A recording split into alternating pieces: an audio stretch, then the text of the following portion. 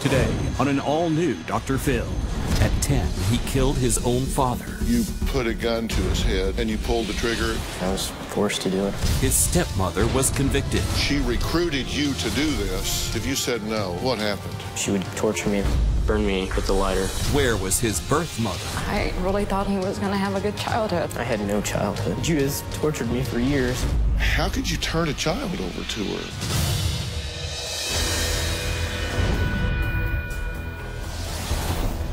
Some say blood runs thicker than water, but unfortunately that is not always the case. My first guest was only 10 years old when he took a gun into his father's room and shot him point blank in the head while he was asleep. He says years of abuse led up to the killing, not from his dad, but from his stepmother. Take a look. I was 10 years old when I shot my father to death. My father remarried to Judith when I was 5 or 6 years old. I was abused and tortured nearly every day by Judith. Judith would spank me, beat me, throw me around. She also would make me eat feces. When there were bruises on me, she would make me lay in a bathtub with ice water for hours to bring down the swelling. When I would try to get out of it, she would usually hold my head under the water. My teachers would sometimes see bruises on my arms and around my neck, and Judith would make me wear long sleeves and turtlenecks in the middle of summer. That's why she began abusing my genitals. Judith would burn me with a lighter on my genital area. She would twist and pull. Judith had convinced my father that I was a problem child. She would wake me up in the middle of the night and say, "Go grab a cup of water and throw it on your dad." I couldn't tell her no. I would just be beaten more. I was completely brainwashed by Judith. I had to do everything she said, including killing my father. Well, I know it is hard to wrap your mind around this, but Corey says killing his father wasn't an accident. In fact, it was a carefully thought-out plan. Judith had planned my dad's death for a couple weeks. Judith told me my dad was dying of brain cancer. She just said it was his idea that I was supposed to shoot him and it would be ruled an accidental death. November 3rd, 2003. I got off the school bus, and as we were walking to the house, she put her hand around my neck and told me this was the day. The gun was in the laundry room, and I was to grab it and go where he was sleeping. There were some catalogs and stuff I was supposed to put over the floor and the bed to make it look like we were explaining and talking about hunting, and I was supposed to put it up to his head and pull the trigger.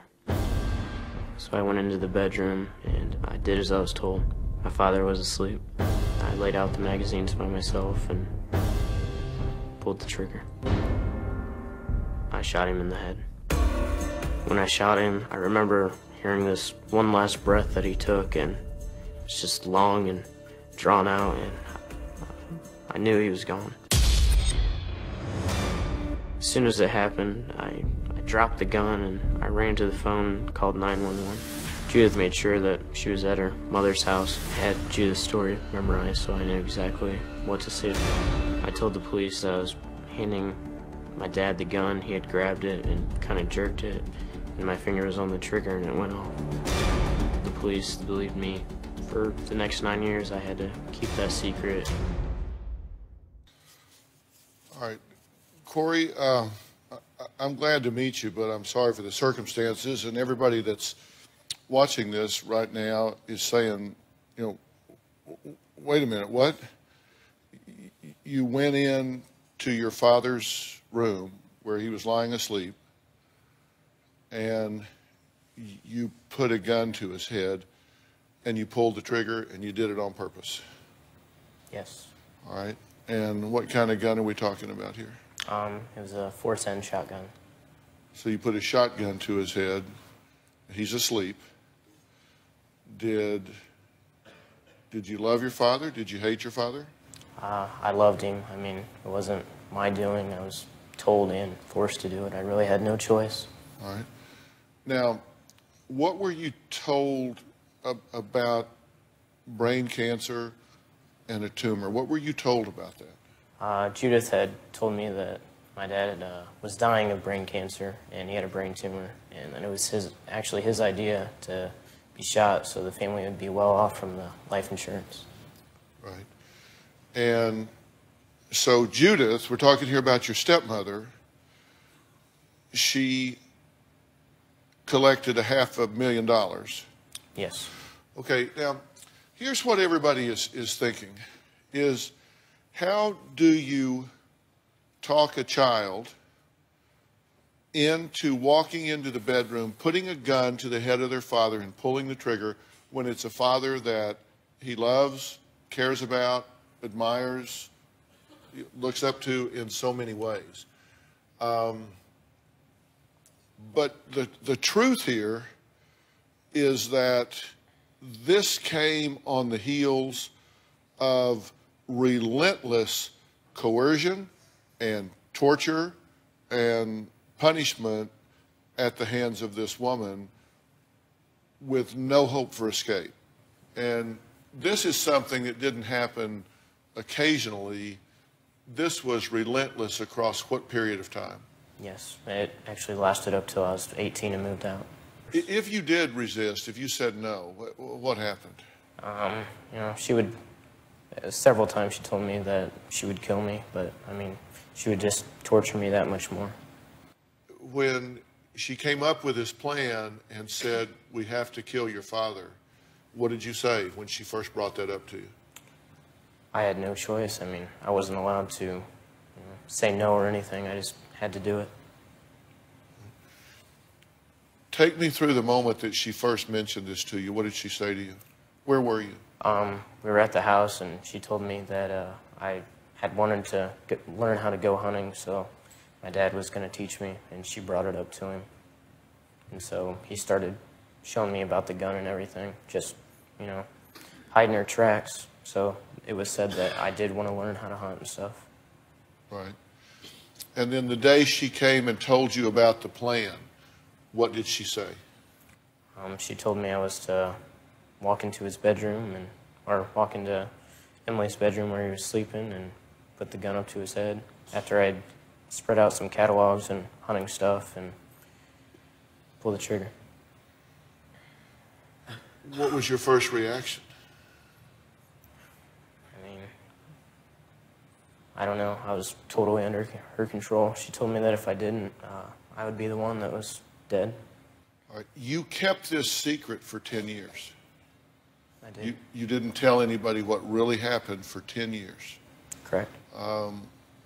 What was that like, living with that for 10 years?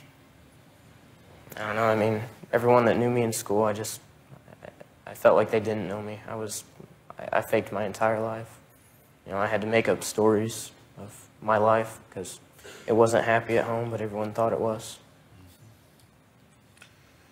Later in court, when all of this came out, your stepmother said that they were sending you to military school. In fact, she said, we were sending Corey to military school, and Corey did not want to go, and he shot his father purposely and made up this whole story. What did you think when you heard her say that? She's delusional. She's just, once again, trying to get out of it. Up next, why Corey says his father would still be alive if it weren't for my next guest. And it's not Judith.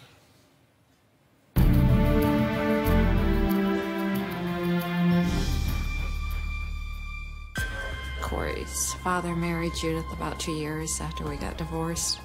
When I was 8 years old, my mother signed all of her rights over to my father. I thought it would be better for him to have a stable environment instead of going back and forth and the fighting. I had no idea Corey was being abused by Judith. Tomorrow on Dr. Phil. Both of you cheated into marriage. Both of you lied into marriage. It's a battle of the exes. The only way anything's gonna work is if we're honest. Well, that ship has sailed. Everyone's taking sides My mother showed up to court on my ex-wife's behalf. and dropping bombshells. We talked about you visiting or coming by. You moved to Florida and didn't tell me. Are any of y'all on medication? America's most watched talk show. That's tomorrow.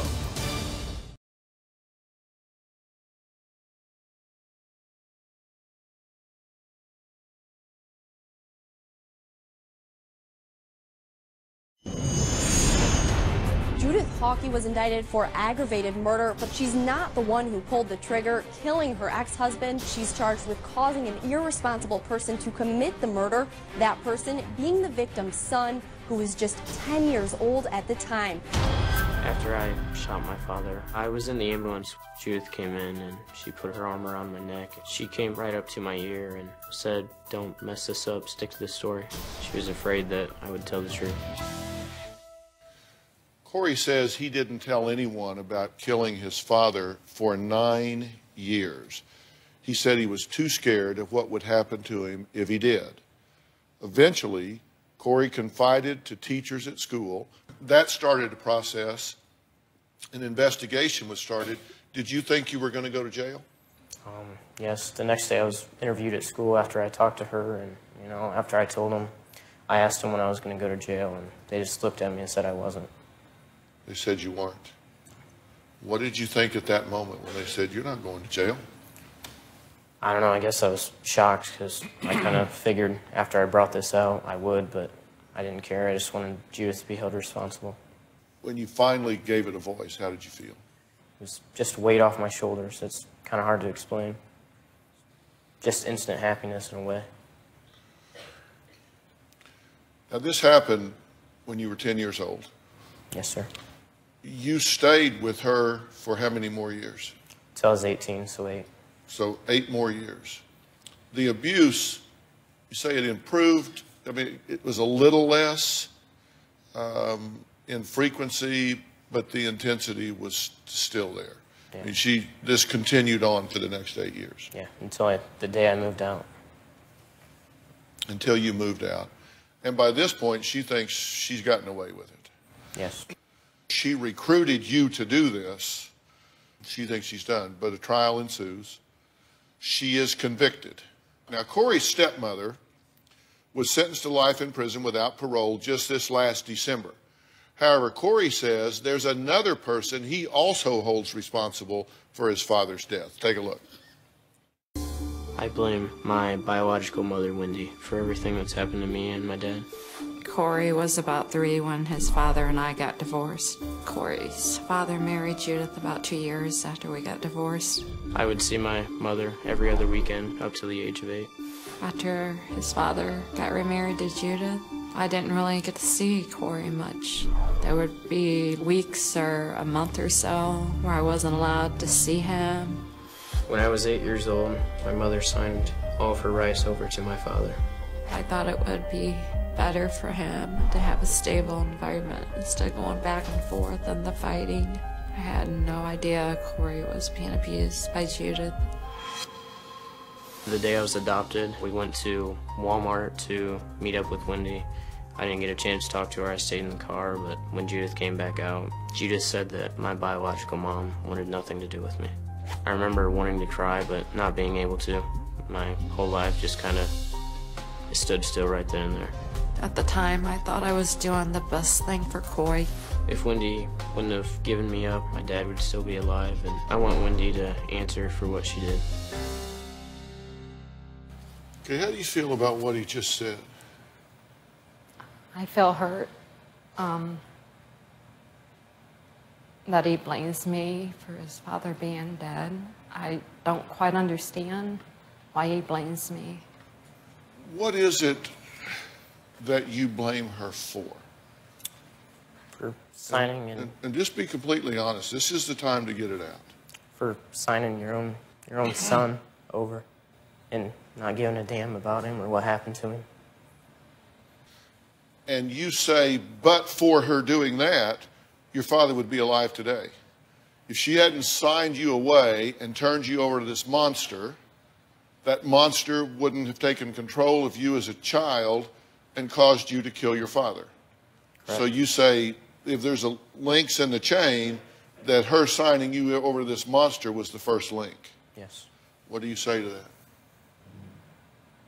I didn't know any of the abuse was going on. I didn't know Judith was gonna abuse him. I mean, they were, after we got divorced and his dad remarried her, I had to deal with her to see Corey. And there would go lengths where I wasn't allowed to get him, and the fighting with her and the back and forth and going to pick him up, and she would yank him out of my car. And I just thought it would be best if I signed my rights off, but it wasn't because I didn't want him in my life. I just wanted him to be happy and have a stable life. So you gave me up so you didn't have to fight. I'm going to let Wendy answer that when we come back. My kids, they'll never have a grandpa because of me.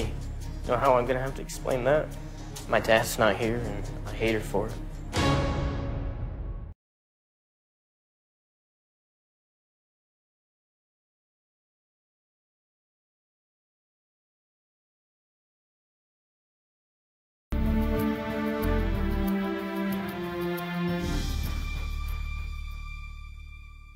So you gave me up so you didn't have to fight. I didn't know how to fight.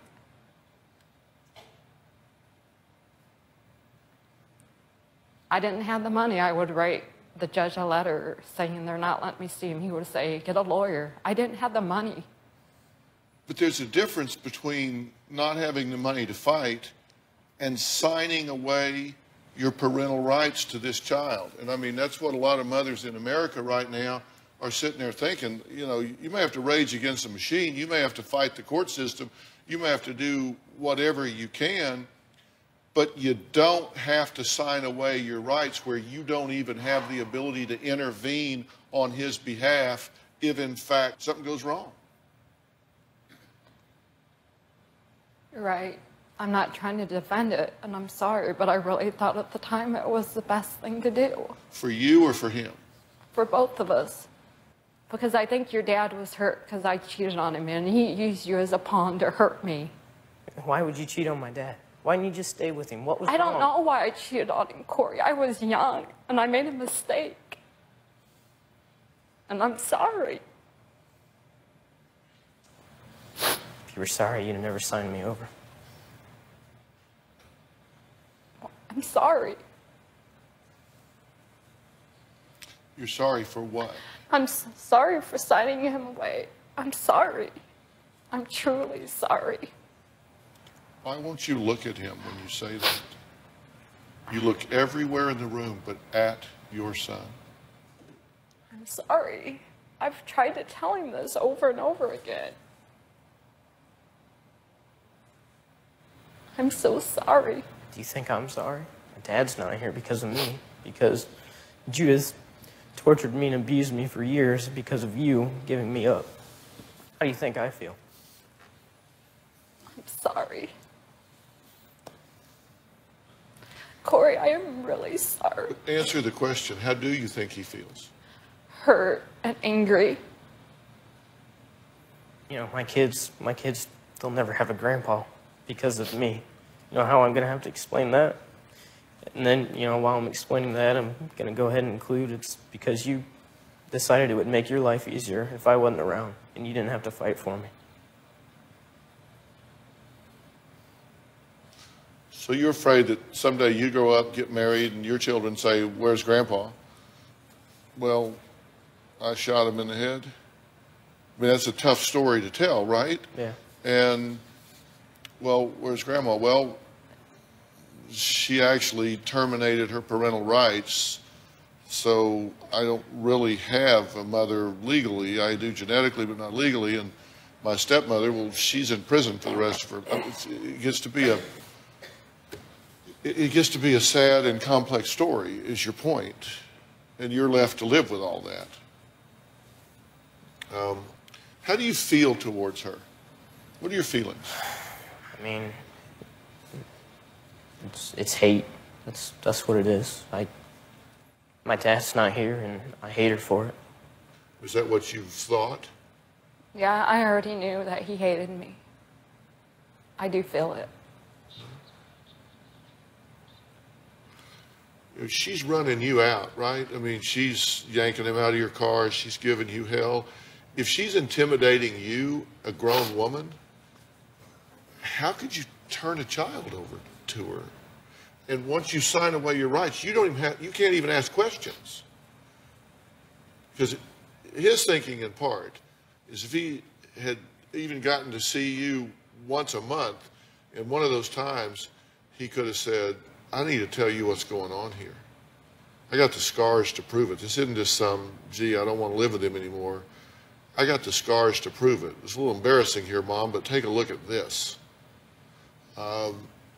He could have said something where you could have called the authorities. Anything could have happened. I mean, that's he's playing the what-if game. You get that? Yeah. He's saying, what if you hadn't, and I'd been able to tell you, and you were able as an adult to get me help because I'm 10 years old, I can't do it. You understand? I understand. All right, let's take a break. With Judith in jail and his dad deceased, Wendy says she's the only one left to blame. Well, we'll hear why she feels it's unfair when we come back.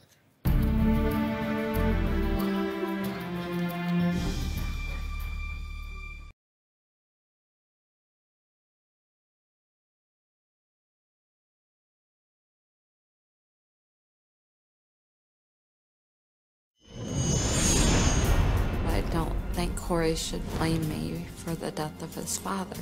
I think Corey should be more angry with Judith. She took his father away from him, his childhood away from him. Corey told me that he told his father about the abuse from Judith. I'm angry that his father didn't do anything about it. His dad is gone, Judith is in prison, so who else does he have to be mad at? But I don't think it's fair. Well, that was Wendy, who says she's the only one left in her son's life to blame for the death of his father. She maintains that at the time she gave custody of Corey to his father and stepmother, that she truly believed that it was in his best interest. She says she had no idea about the horrific abuse that he was enduring and was to endure in his life.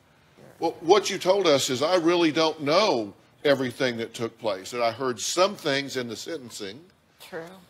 And just that little bit, other than that, is kind of all I know. I've never really gotten in and learned what my son lived for all of these years. That's true. I wrote down something you said that I thought was very important. You said, I haven't asked because I don't want to make it worse. Again, for you or for him? For both. I don't want to push him away and have him hate me more than he already does. But I tried to hug you at the trial and talk to you there, and you didn't want anything to do with me. Do you think I should have anything to do with you?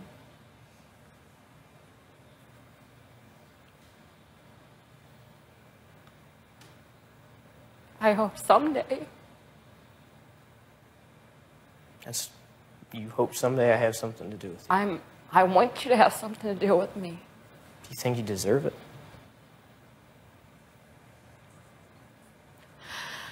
I don't know, maybe I don't. What do you want from her? I don't know. At this point, friendship, to say the least. I honestly don't think that I can call you Mom. In my opinion, a mom never gives up their child, no matter the circumstances. I know if I had a son or a daughter, I'd never give them up. But she did. And that was then, and this is now. And my question is, do you want to spend the rest of your life hating her? Do you want to spend the rest of your life bashing her? Do you want to spend the rest of your life blaming her? And if not, what do you want? No, I don't want to do that, but like I said, friendship. It's a little hard to be friends with somebody that starts every exchange from a point of view of, I hate you. I hate you. I understand. I mean, that makes it very difficult. What is it you need to hear from her?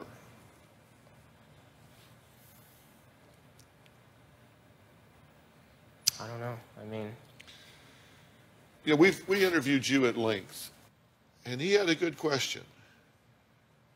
Why did you keep his sister but not him? all my sisters. To be honest, I don't know why.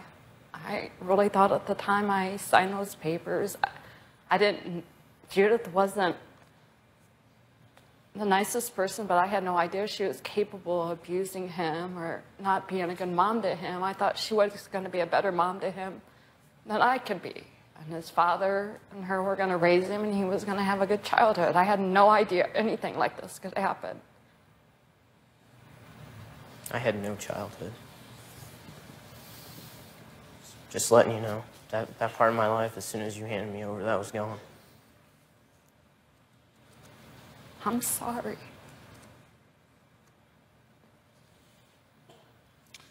Well, the question is, can Corey learn to forgive his mother? Should he forgive his mother? I'll let you know what I think about this when we come back.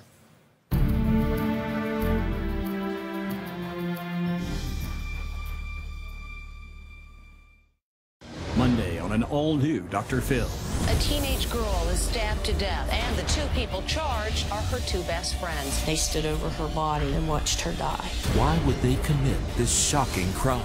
Sheila isn't a sociopath. She killed my daughter. She's just all smiles the day after the murder. Exclusive interviews. Tell us what you read in her diary about the night of the murder. And secret tapes. The really big information that I'm hearing is... That's Monday.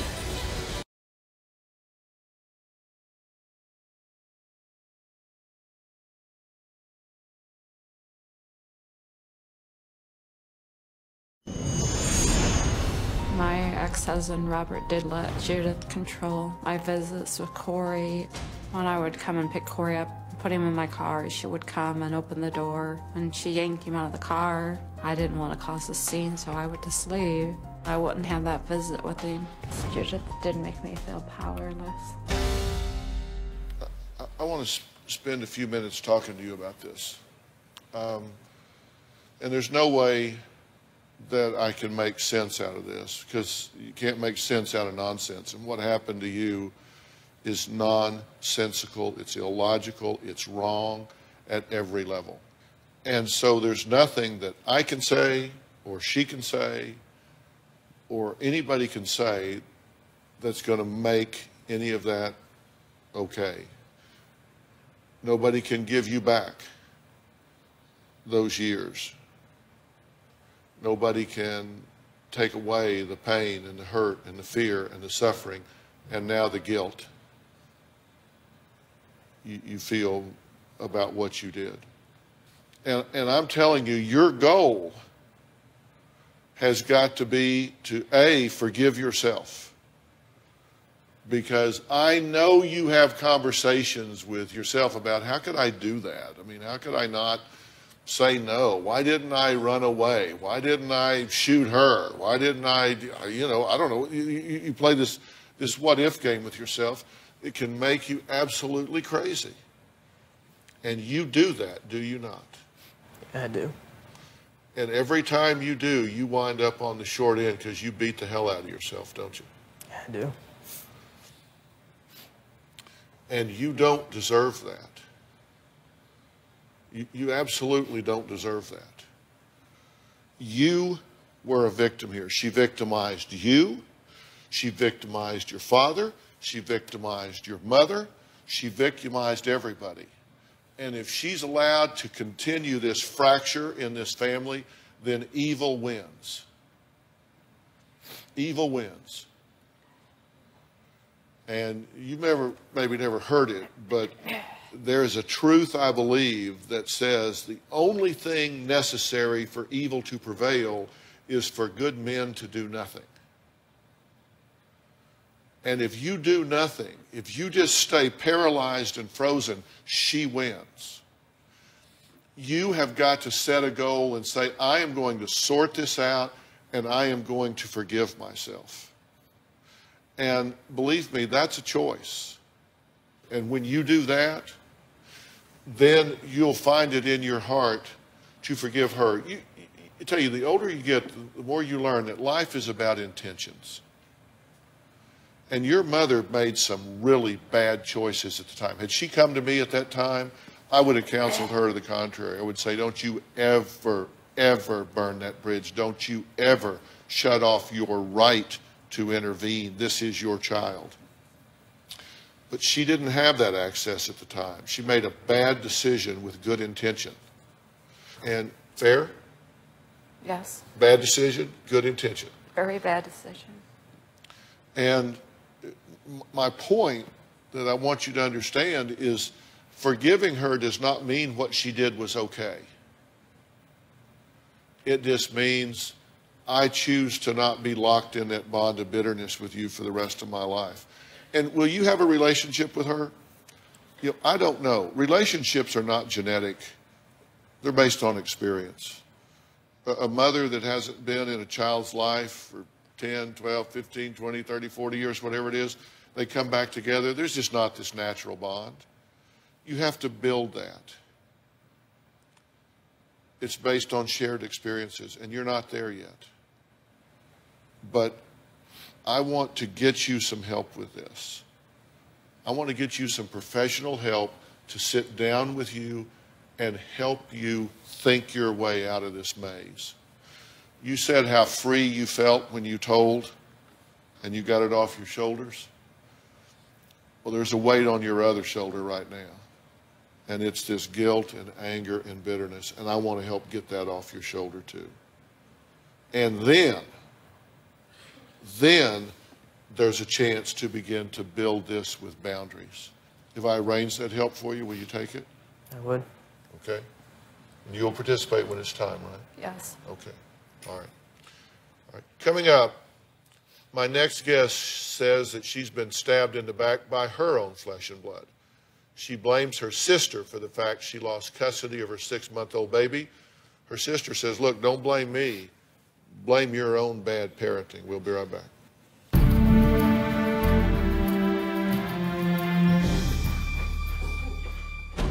My sister Tashina stabbed me in the back. My sister thinks that I called the Department of Children and Families on her. My sister dramatized the truth. I have no problem taking custody of my niece if that's what I have to do to protect her. Hey, Dr. Phil here. Did you know that more than 16 million kids in the U.S. are at risk of hunger each day? That's more than 1 in 5 children. Now, these are our neighbors, our kids that play in the neighborhood, co-workers, friends' children. The problem is closer than you would think, but so is the solution. Join me and visit feedingamerica.org/hunger to find your local food bank to help. I'm Dr. Phil, and together, we are Feeding America.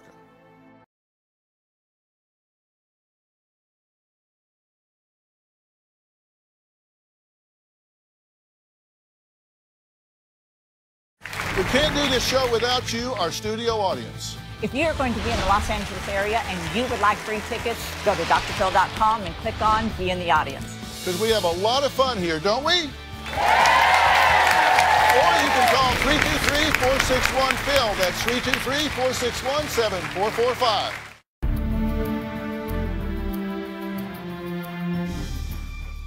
Today's guests are talking about the fact that they've been betrayed by those that should love them the most. My next guest claims her sister is to blame for her losing custody of her 6-month-old daughter. My sister Tashina stabbed me in the back. My sister thinks that I called the Department of Children and Families on her. DCF took custody of her baby.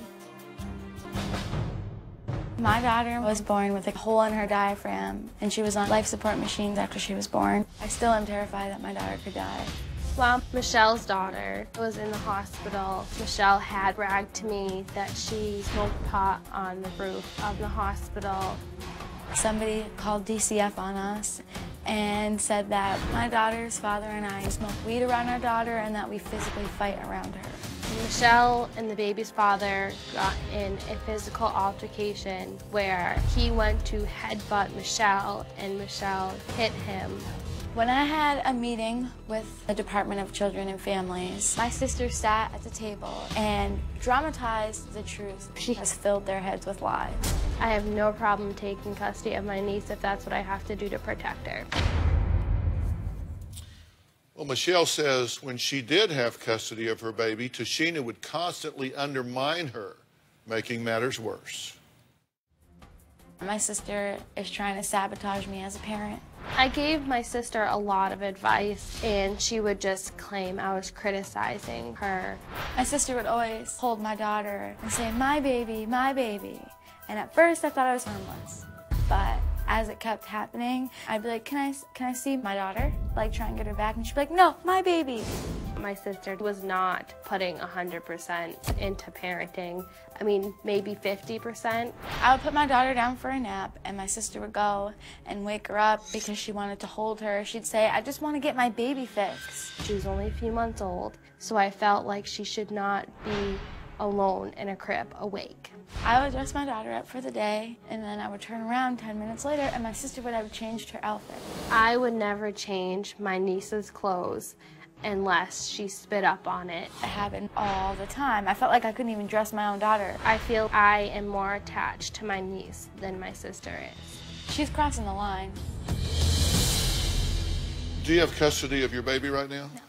Who does have custody? DCF. DCF has custody of the baby. It's with a medical foster home, Yes. correct? Yes. Okay, why is she not with you? You say it's because of her, but... No, I don't think it's because of her. I think she played a big part in it. I don't think she's the one that called DCF. I think she played part in the person who called DCF, but they took her because I didn't have a stable home for her to live, and because she had missed appointments, which I take responsibility for it because I relied on other people for rides. Okay, and you want this child back?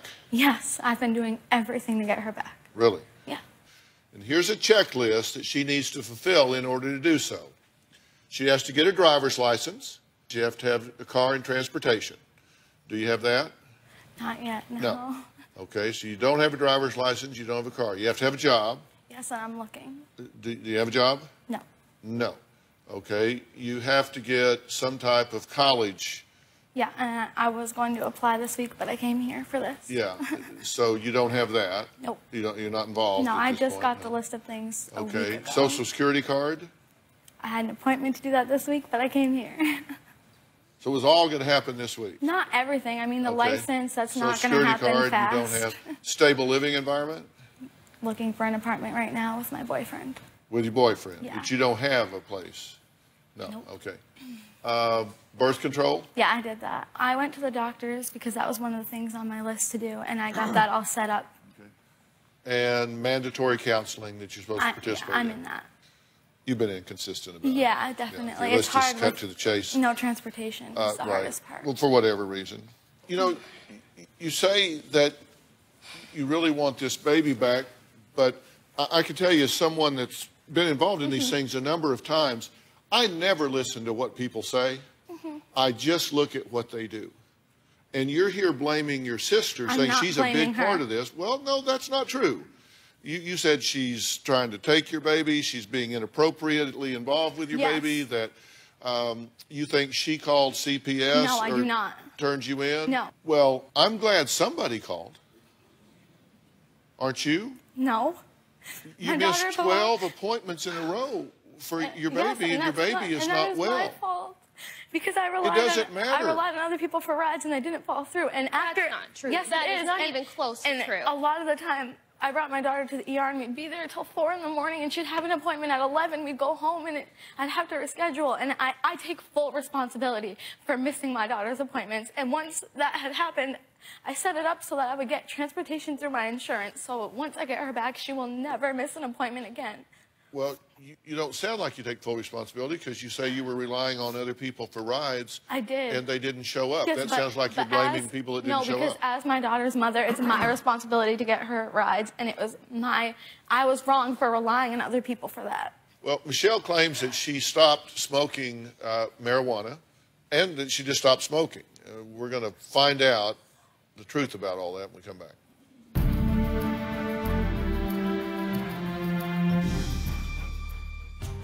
My sister has a history of lying.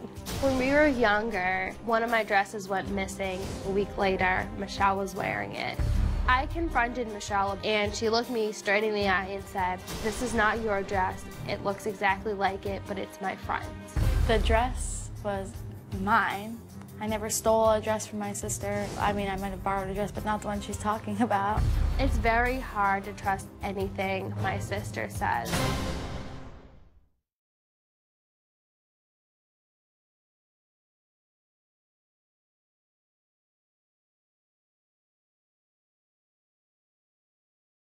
know what's coming up on Dr. Phil? Visit our website and subscribe to our email newsletter. You'll get weekly updates, life strategies, and exclusive video that you won't find anywhere else.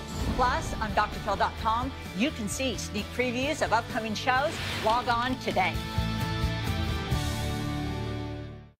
Now, Michelle says she feels like everyone is kind of scheming against her, and she's doing the best she can. Take a look. My sister has many times put her own needs before her daughter's. My sister stopped smoking pot after she was at least 3 months pregnant. Before I got pregnant, I used to party sometimes, and I did smoke weed. As soon as I found out that I was pregnant, I stopped smoking. When Michelle's daughter was born, we expected her to have a lot of problems. I fundraised $1,800 for Michelle. It was gone in 3 weeks. She says that she spent the money on food, but that's a lot of money on food. She makes it seem like I went and partied with it all, but I was going to class every day, an hour and a half away. That's a lot of gas to go back and forth. I believe Michelle spent some of the money on pot. Did you spend any of it on dope? No. There are people in this world, in different agencies, Department of Child and Family Services or whatever, that regard themselves as fiduciaries. You know what a fiduciary is? A fiduciary is someone that is required by law to put someone else's interest ahead of their own. And you can say what you want to say, but here's what we know. Yeah. You missed 12 doctor's appointments, don't care why.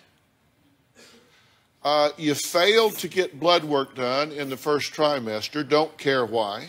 Then the baby is born and does have problems. Yeah, well, we knew she would. They didn't even think she'd live. Spends months in the hospital. And I was there the whole time. If I wasn't a good mom, I would have been like, oh, this is a vacation, and I would have left, and I would have never been there. Weeks at a time. No, I wasn't. Okay. That's why it cost so much gas to go back and forth, because we hated being away from her. Okay, based on, let me tell you, I'm not telling you that you don't love your baby. I'm telling you that being a parent is a privilege. Yes. And it is a privilege that you earn by conducting yourself responsibly. And that means responsibly on providing this child care, whether medical care, housing, food, safety, and whatever. I haven't been able to do that, and that's why I don't have her. And despite everything that you say, based on history, you have not done that yet, and so you are not ready to have that child back. I mean, I'm working on all those things, so. Well, you've got the list, and we do too. I'm just saying. All right.